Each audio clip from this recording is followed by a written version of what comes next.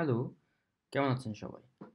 এই পর্বে আমরা React.js কিভাবে UI রেন্ডারিং করে এবং কিভাবে React.js অ্যাপ্লিকেশন তৈরি করার জন্য এনভায়রনমেন্টাল সেটআপ দিতে হয় সেটা আমরা দেখব। তো চলুন আমরা দেখি। এখানে আমি অলরেডি একটা ডামি অ্যাপ্লিকেশন সেটআপ দিয়ে নিয়েছি।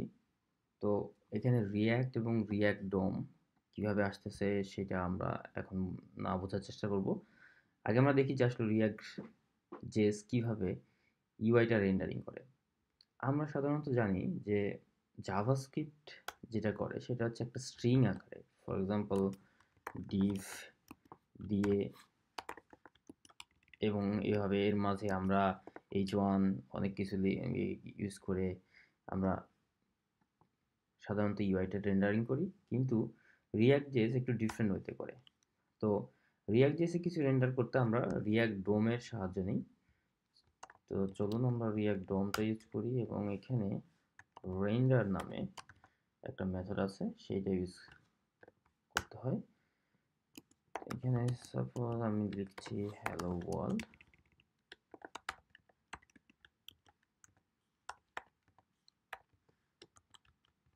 দেন আমরা কোথায় রেন্ডার করবো সেটা আমাদেরকে ডিফাইন করতে হবে।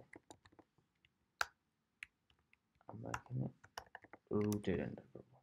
ওয়াও, আমাদের হ্যালো ওয়ার্ল্ড এখানে চলে আসছে। কিন্তু আমরা যখন রিয়েল ওয়ার্ল্ড অ্যাপ্লিকেশনে কাজ করব তখন আমাদের অনেক ইউআই থাকবে। তো এখানে আমরা রিয়াক্ট রেন্ডার ইউজ করার কারণ হচ্ছে রিয়াক্ট জেএস আমরা কি রেন্ডার করব এবং কোথায় রেন্ডার করব এটা দুইটা সাধারণত ডিকাপল করে রাখে। এটা রিজন হচ্ছে রিয়াক্ট জেএস সাধারণত তিনটে এনভায়রনমেন্টে কাজ করে। একটা হচ্ছে ব্রাউজার, ওয়েব সার্ভার, যেমন আমরা কাজ করছি এখানে। আরেকটা হচ্ছে রিয়াক্ট নেটিভ ডিভাইস, যেমন হচ্ছে আইওএস অ্যান্ড্রয়েডে কাজ করে। আর একটা হচ্ছে ভার্চুয়াল এনভায়রনমেন্টে কাজ করে। আর এই কারণে মূলত রিয়াক্ট ডোমটা আলাদা করে তৈরি করা হয়েছে। তো চলুন আমরা আরও একটু এলিমেন্ট তৈরি করি, এটা আলাদাভাবে তৈরি করা যায় কিনা। তো আমরা আলাদাভাবে এই এলিমেন্টটা তৈরি করতে পারি, যেমন এইটাকে আমরা যদি এখানে যদি আমরা এলিমেন্ট লিখি সেটাও কাজ করবে, তাই না? মজার ব্যাপার।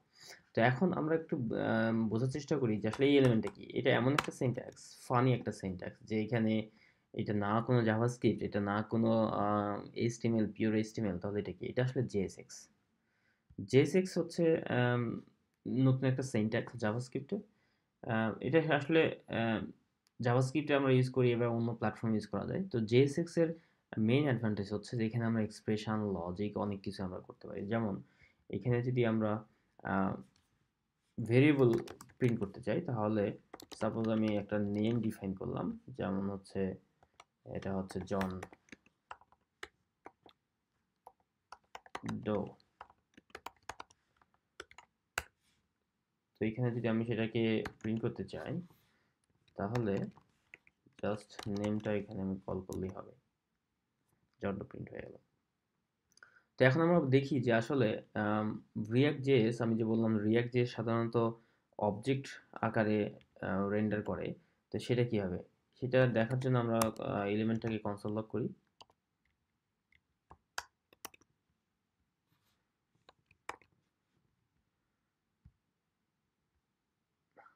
সো এখানে আমরা দেখতে পাচ্ছি যে আসলে এটা একটা অবজেক্ট, এই এলিমেন্টটা কিছুই না, একটা জাস্ট জাভাস্ক্রিপ্টের অবজেক্ট।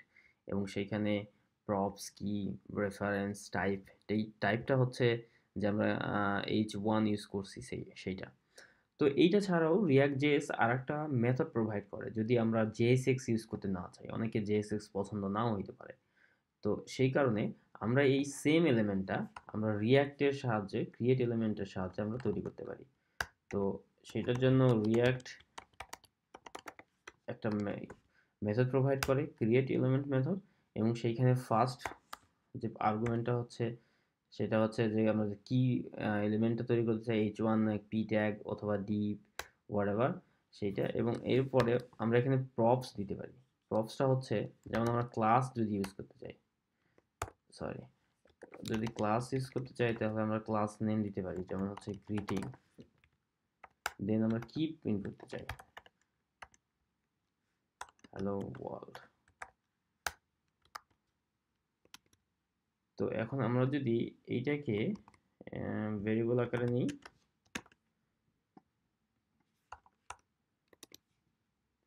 এখানে h1টা আসলে আমাদের স্ট্রিং আকারে যাবে। হ্যাঁ, তো এইখানে আমাদের হ্যালো ওয়ার্ল্ড প্রিন্ট হয়ে গেছে। তো এইটাকেও যদি আমরা কনসোল লগ করে দেখি,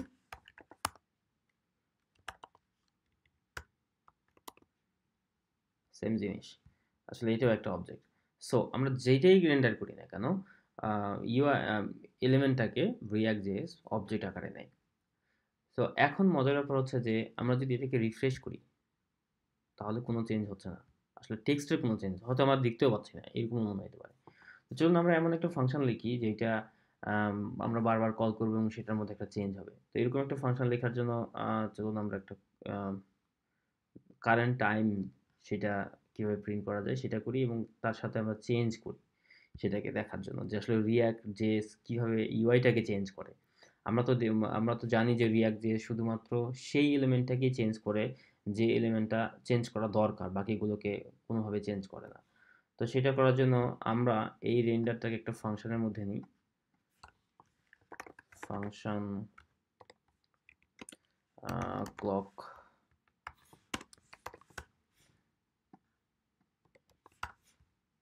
এটাকে ভেতরে নিলাম।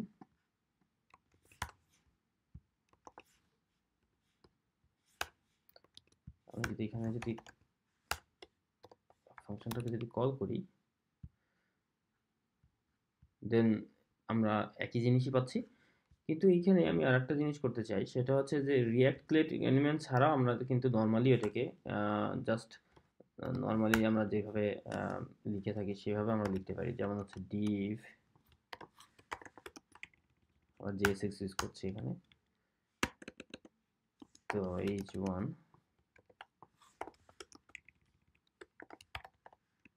hello world, hello world print হয়ে গেল। এখন আমরা আরেকটা p ট্যাগ ইউজ করব এবং সেইখানে আমরা একটা জাভাস্ক্রিপ্টের ডেট যে ফাংশনটা আছে, আমি আগে দেখিয়েছি যে কার্লি ব্রেস মানে হচ্ছে ভেরিয়েবল। তো এখানে আমরা কার্লি ব্রেস ইউজ করছি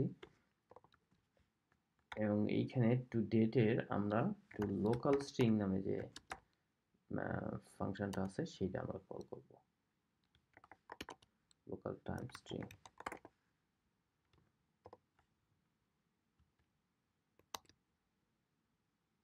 ওকে, সো আমাদের এখানে, আচ্ছা এটা বড় করার জন্য আমি আসলে এটাকে h1 ট্যাগে নিই যাতে আমরা দেখতে সুবিধা হয়।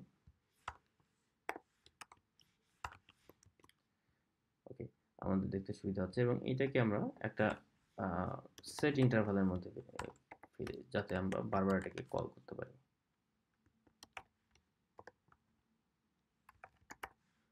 ক্লক, এবং এটাকে আমরা টাইম ডিফাইন করি 1000 মিলিসেকেন্ড, মানে 1 সেকেন্ড। ওকে, সো আমরা এটাকে কনসোল লগ করি। এটা হচ্ছে আমাদের রুট, একটু বড় করি যাতে দেখতে সুবিধা হয়। তো এখানে লক্ষ্য করুন যে আসলে যেটা আমাদের আপডেট হচ্ছে শুধুমাত্র সেটাই চেঞ্জ হচ্ছে। সো এখানে সেই ঘটনাটাই ঘটতেছে। তো এটাই হচ্ছে React.js এর ম্যাজিক, যে আসলে React.js শুধুমাত্র সেই এলিমেন্টটাকেই চেঞ্জ করে যে এলিমেন্টটাকে চেঞ্জ করা দরকার।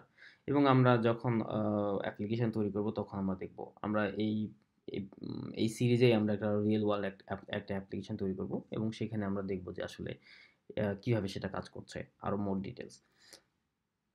তো তাহলে এখন চলুন আমরা কীভাবে React.js তৈরি করতে হয়, মানে অ্যাপ্লিকেশন সেট আপ দিতে হয় সেটা একটু দেখি। আসলে React.js এর নতুন অ্যাপ্লিকেশন সেটআপ দেওয়ার জন্য react community create react app নামে একটা প্যাকেজ অলরেডি আমাদের জন্য তৈরি করে রেখেছে। তো আমরা সেটা ইউজ করব। তো মূলত যারা npm 5.1 অথবা 5.2 এর নিচে ইউজ করতেছেন তারা সাধারণত npm ইনস্টল দিয়ে ক্রিয়েট রিয়াক্ট অ্যাপ, এখানে ইনস্টলেশনটা দেওয়া আছে, আমি ভিডিওর ইনস্ট্রাক্টর নোটে দিয়ে দিচ্ছি। আর কেউ যদি npm 5.2 এর আপার ভার্সন ইউজ করেন তাহলে আপনারা npx ইউজ করতে পারবেন। সো চলুন আমরা একটা অ্যাপ্লিকেশন তৈরি করার চেষ্টা করি। আমার already create react app set up দেওয়াই আছে। সো আমি আমার টার্মিনালে গিয়ে আমি সেটাকে একটা অ্যাপ তৈরি করব। আমি ডেস্কটপে গেলাম এবং create react app, and then এখন যেটা লিখবো সেটা হচ্ছে ফোল্ডার, যেমন আমি এখানে লিখবো গ্রিড ভিউ। তো এখন আমার যত ডিপেন্ডেন্সি দরকার, যে প্যাকেজগুলো দরকার সেটা, এবং ক্রিয়েট রিয়াক্ট অ্যাপ সাথে আমাকে একটা বেসিক ডেমো একটা অ্যাপ্লিকেশন প্রোভাইড করবে। চলুন আমি এখানে যেটা করতে পারি যে আমি ইয়ার্ন ইউজ করতে পারি অথবা আমি npm ইউজ করতে পারি। তা আমি ইয়ার্ন ইউজ করছি, আমার দুটো ইনস্টল করা আছে। সো এখন আমার এখানে আমার ডামি ফোল্ডার তৈরি হয়ে গেছে। তো চলুন আমরা দেখি যে আসলে ফাইলের ভিউটা কেমন। আমি এটা এডিটরে ওপেন করলাম। তো এটা হচ্ছে ইন্ডেক্স, এবং এখানে আমরা দেখতে পাচ্ছি যে সেম জিনিস রিয়াক্ট ডম রেন্ডার করছে এবং এখানে অ্যাপ কম্পোনেন্টটাকে রেন্ডার করছে।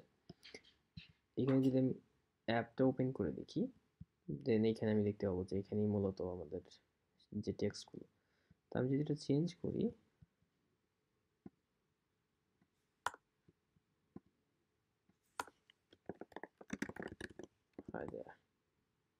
জাস্ট এখানে আমাদের সেই চেঞ্জটা আসতেছে।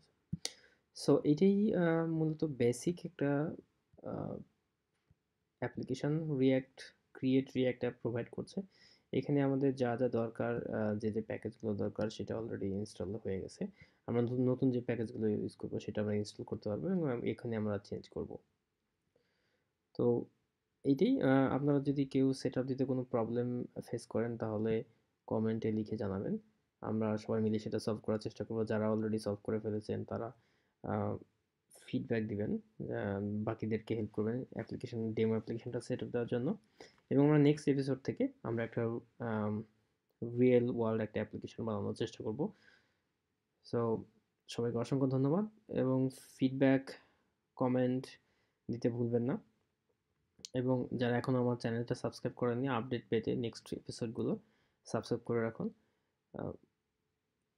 সো সবাইকে ধন্যবাদ।